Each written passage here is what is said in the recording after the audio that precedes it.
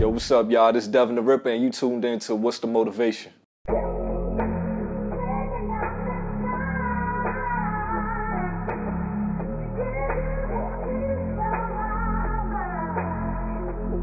My name is Devin the Ripper from Southern Maryland, raised in Clinton, grew up in Waldorf, and I'm a rapper, actor, entrepreneur, record label owner, Lee Mack Entertainment, LLC, activist, lover of people, lover of God, all of that. I first fell in love with music since birth, for real. You know, since my family was in music, music was just always there, you know. So getting well acclimated with go-go music and, you know, my father's work and everything like that. But growing up, I was more so into hip hop. I remember coming home, watching Rap City in the Basement. They had a throwback jam of Nas. It Ain't Hard to Tell. That was my first time consciously listening to lyrics.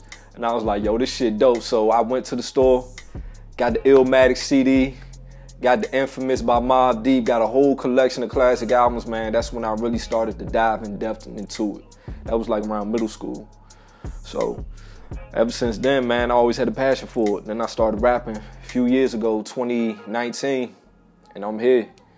You know, I love it. Devin the Ripper, it came from because I rip bars. I'm a lyricist.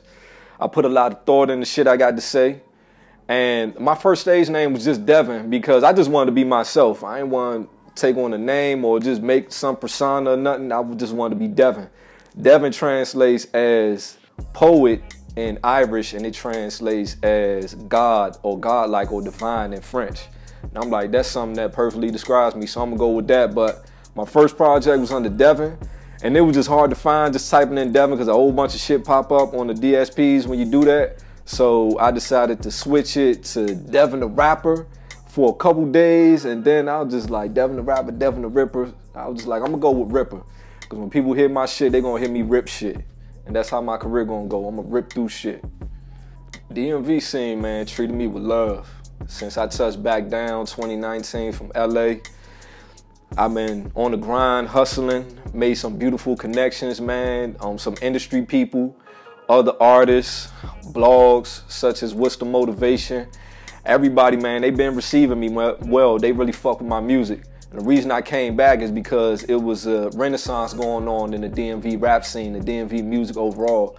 A lot of artists from the area, they starting to get recognition, and I wanted to be a part of that.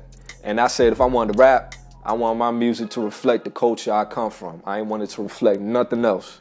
I want to build up the DMV. I want us to have our own shine, our own reign, have our own run like a Death Row and a Rockefeller. I wanted to be a part of that. So y'all been embracing me, and I love that. I've been acting since 2014. That's when I really got into the art. I was still at Bowie State.